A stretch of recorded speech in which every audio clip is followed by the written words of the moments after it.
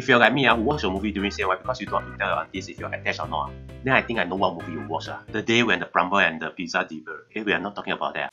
You most likely watch Argus Go Army. And why I know it? Because no matter what you think, the movie is bringing in the money. It has now brought in a whopping $2 million just in Singapore.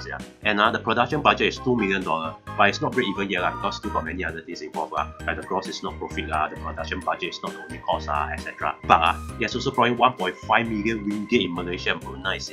So whether Daniel is now bathing in water, still unknown.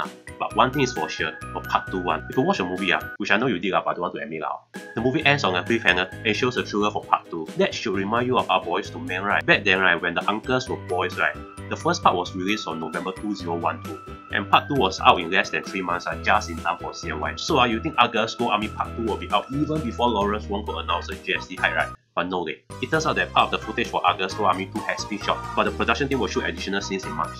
That means I prepare to see more BTS for actresses in Argus Go Army in TikTok. Also, after more than 4 months, I wonder if you can still remember the story.